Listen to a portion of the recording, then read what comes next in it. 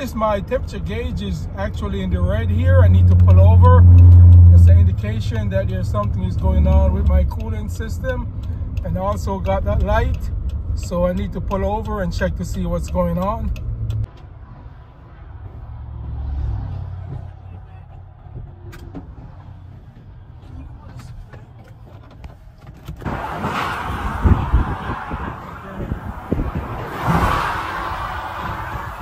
Something's going here. Something's going on somewhere.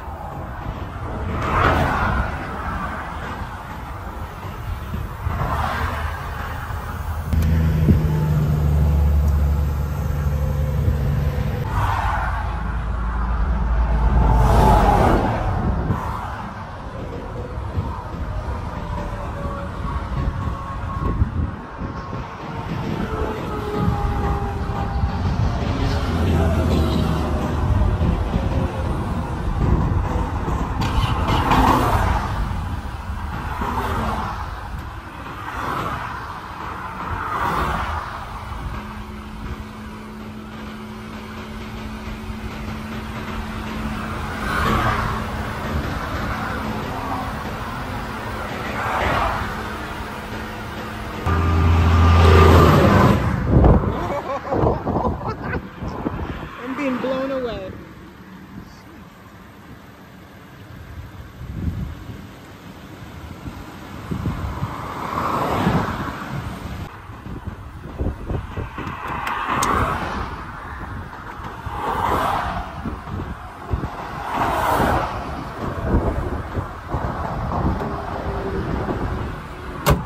Okay guys, so I noticed there is something going on with my fluid. I just poured some water into the radiator and you can see where the temperature went back down to normal. So I think I have a leak somewhere. So I need to take it home and check it out to see where that leak is coming from.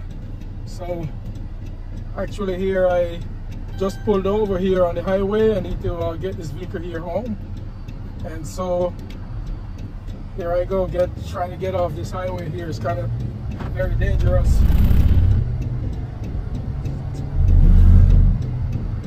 Okay guys, so this is normally what happened. This vehicle here is like 9-10 years old. Maybe some radiator hoses needed to be changed. So I need to go ahead and pressure test it and check to see what's going on, where this leak is coming from. I could hear the pressure is escaping somewhere out of the water system, so I need to go ahead and put the pressure tester on it and check it out, see if I can figure out where this leak is coming from.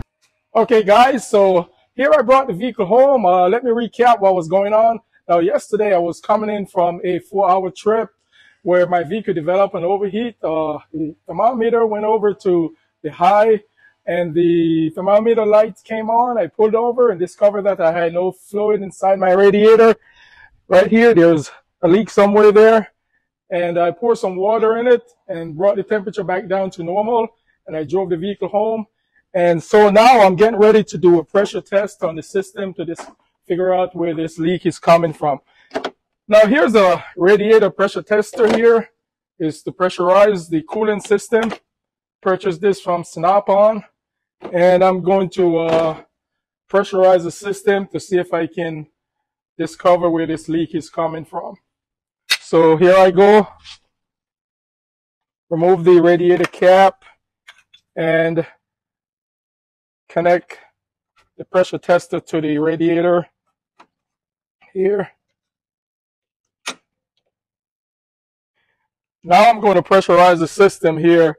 If the system has no leak, this gauge should just stationary wherever it stops. But if it falls, that means there's a leak in the system. So let me pressurize the system here. And you can see the pressure here is dropping. So where the pressure here is dropping, therefore there's pressure is escaping within the systems. So I'm going to show you where this leak is coming from, which is coming from this valve right here. This valve right here, I'm going to pressurize the system and you can see where the water is shooting out. right there from this valve right here. Now this valve here is connected to the heater coil cooling system to give you heat inside the vehicle. And this is a three-way connectors here. So this connector right here is cracked. And you can see where it's shooting out right there. As I pressurize the system, you can see where it's shooting out right there. So that's where my leak is coming from, and that's what caused that overheat while I was on the highway yesterday. And so I have to go ahead and go to AutoZone or O'Reilly's to see if I can locate that part. Okay guys, so now I found where the leak is coming from. It's coming from one of the hoses, upper and lower. It's coming from the upper hoses. There's a crack in the plumbing. So it's time for me now to remove it and go ahead and replace it. Now I have ordered the parts. This is one of the, the part which is leaking right in this crack area here. You can see this is where it cracked on the original part on the vehicle. When I take it off, I'll actually show you, but this is the new part here, and the crack in this area right here. And the kit came with two plumbing, the lower and the upper. So it only makes sense to go ahead and replace them both while I'm at it. So let me put these guys aside and go ahead and remove the original parts. Now the tools I need is just a pair of pliers and the screwdriver. Now I need the pliers to compress the clamps and the screwdriver to pry the lock on the lower end. Now the lower end of the shorter hose has a lock on there. This lock right here, just slides it on and then it just automatically locks. And these are the two clamps to apply pressure on the ends while installed. So let me go ahead and remove the original ones.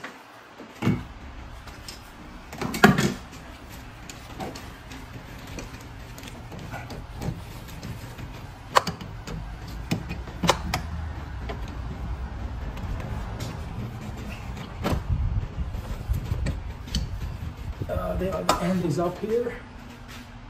It's hard to see. And then down here, this end right here, it's already, I've already pre-removed it just for easier access, but it's the same concept as installing the new one.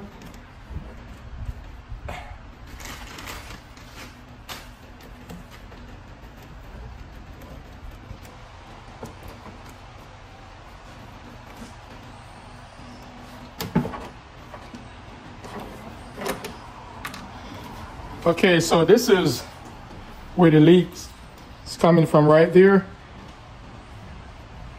After pressure test, the system fluid started shooting out from this crack right here.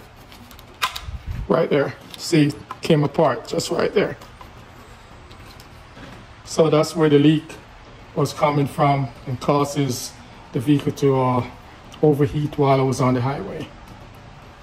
Okay. So this is junk.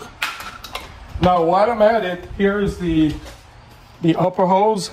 This is the larger hose here.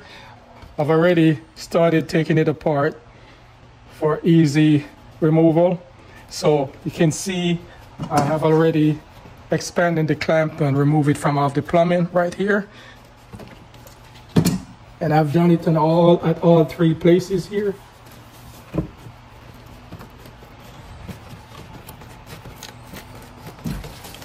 It only makes sense to go ahead and replace both of them.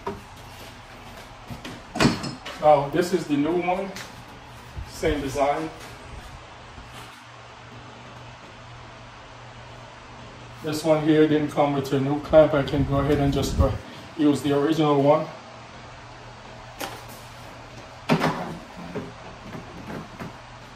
And this is the replacement plumbing or hose assembly for the smaller part that was cracked. So all I have to do is just put some rubber lubricant around each area here and go ahead and reinstall and install the new one.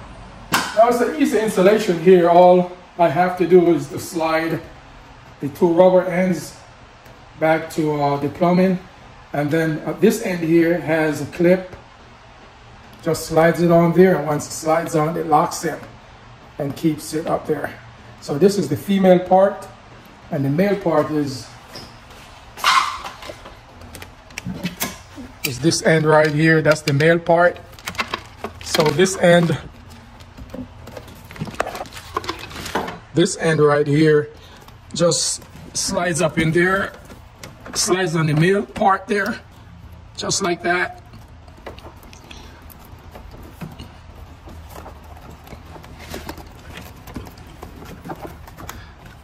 This goes up to the heater core, the lower section of the heater core, just like that.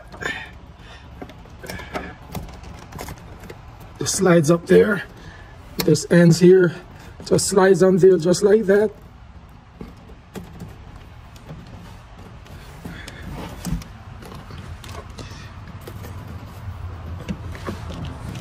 Locks in like that.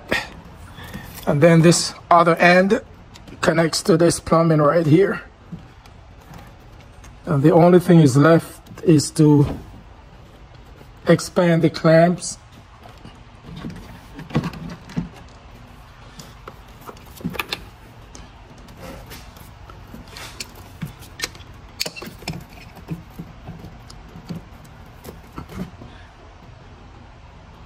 Just like that, and locks it right there. So this end is locks in there with a clip, and this other end up here, same concept, just expand the clamp and just moves it up into position just like that.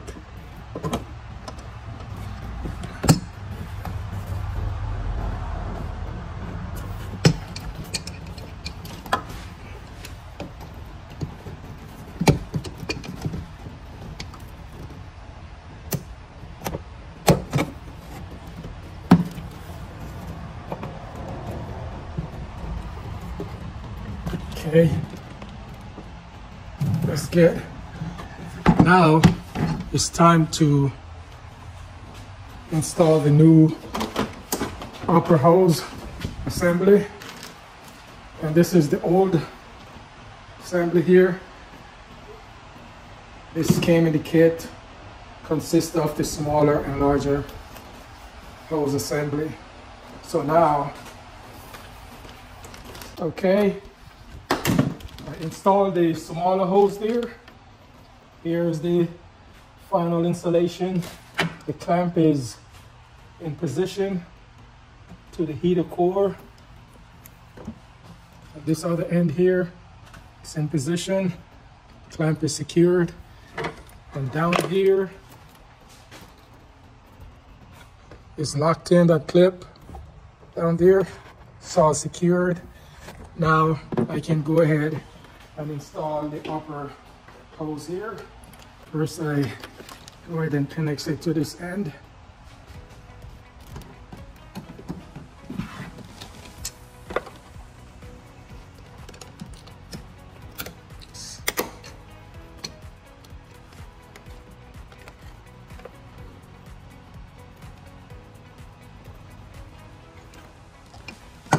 It's good there. And the next end is up here.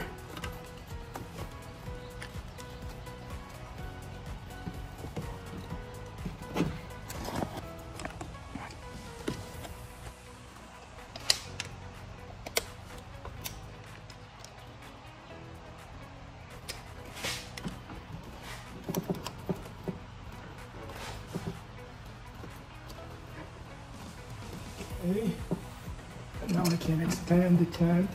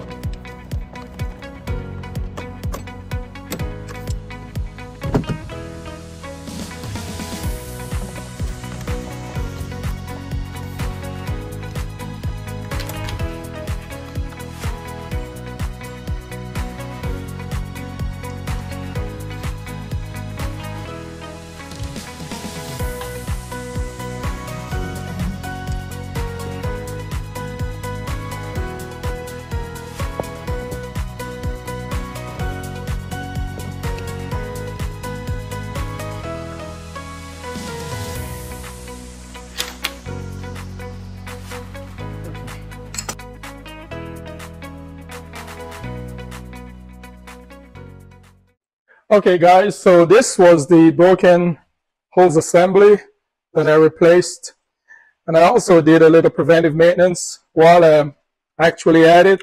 I went ahead and replaced the other hose, which is this one here. So now it's time for me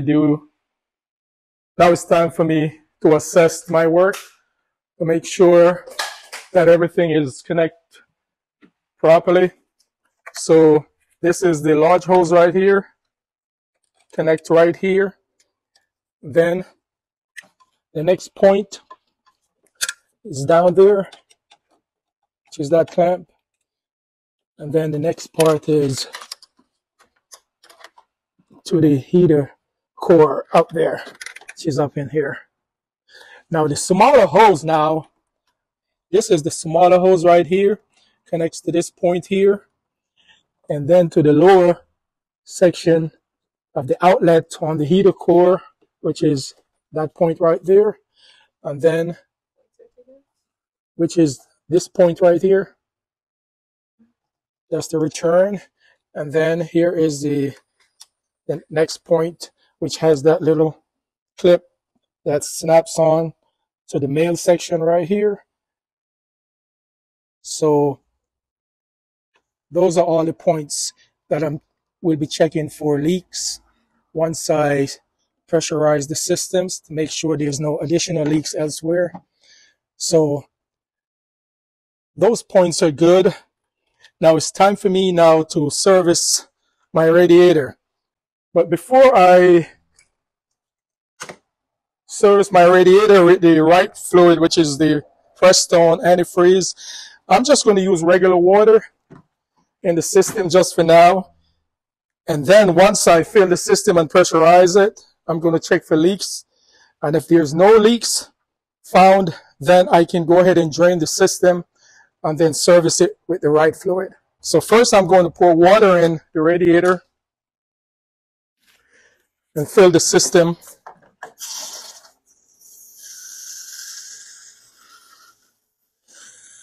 Once the system is filled, then I can go ahead and put the pressure test on it and pressurize the system and check for leaks. And if there's no leaks found, then I will go ahead and drain the system and then pour the right fluid in there. I don't want to pour the antifreeze inside it and found out there's a leak, then I may have to drain the system. And this antifreeze costs a lot of money. I don't want to waste money there, guys. So I'm doing it the clever way here. Okay, now the system is filled. I can go ahead and pressurize it.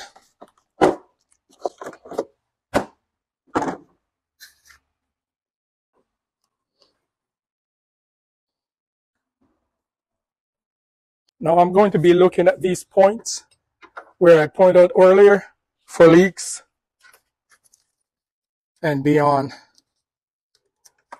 So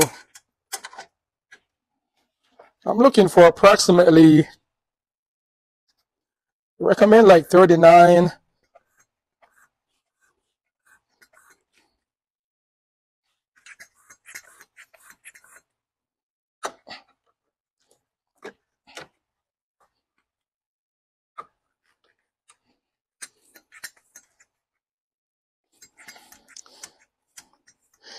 What I'm actually looking for is the pressure to maintain on the gauge.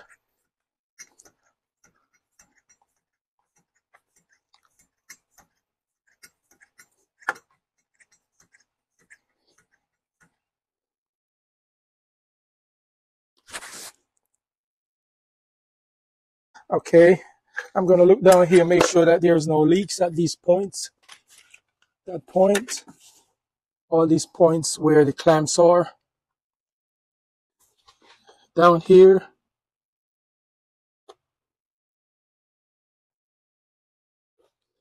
And at the heater cores up there, make sure there's no leaks coming from any of these areas. Okay, you see the gauge is stationary. It's not moving. That's exactly what I want to see right there. Therefore, there's no leak in the system. So I know the system is maintaining its pressure. So now I can go ahead and drain the water and then reservice the system with antifreeze plus coolant. So now I can go ahead and release the pressure on the system here.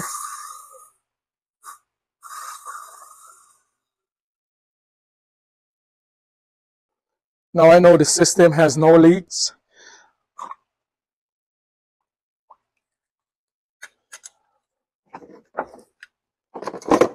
Now I can go ahead and drain the water.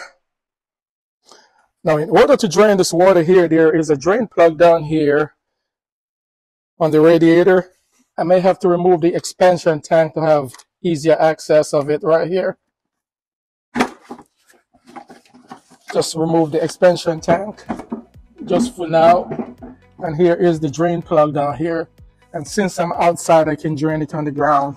Here's the drain plug right here. I'm just going to open this drain plug right here.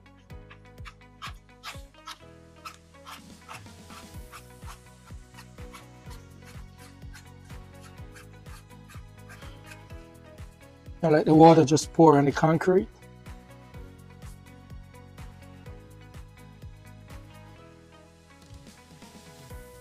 And once the water is drained, now I can go ahead and close the drain plug and reinstall the expansion tank and service the system with the right fluid and the right amount of liquid. And then after the system is serviced, now I can take the vehicle on the highway and go up to approximately 70 for like 30 minutes to about an hour, and then come back and check to see if the system is good. Make sure that the temperature gauge stays within normal after the engine reaches a normal operational temperature, and then we know that everything is good, and then I'm good to go. Okay guys, so just stay tuned. Okay guys, so now the system is all drained. Now it's time for me to service it with antifreeze. Okay, so before I do that, I'm going to start the engine up, then bring it up to normal operational temperature, then I can properly service the system. So here I go.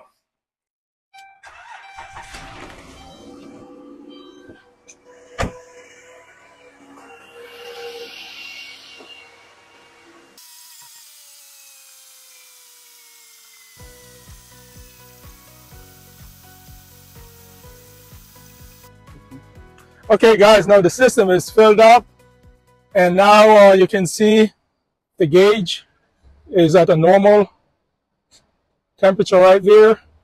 So you can tell the system is good, and we don't have any lights. All these are regular lights, brake lights, seat belts, and door, etc. So the system is now functioning normally. So now it's time for me now to take it on the highway. And I'm going to take it on the highway for like about 30 minutes up to 70 miles an hour. And then that will tell me if everything is good. Okay guys, after fixing this leak, I'm now on the road test to make sure that the temperature gauge is where it should be at the normal setting. And you can see where the temperature gauge is at the normal. See where the temperature gauge is at normal there. I've been driving for the past 45 minutes on the highway here. So you can see that leak is fixed. So that's it for this task. Anyway guys, I just want to say thanks again for supporting this channel. And please don't forget to like, share, and subscribe. And thanks again. See you in the next video.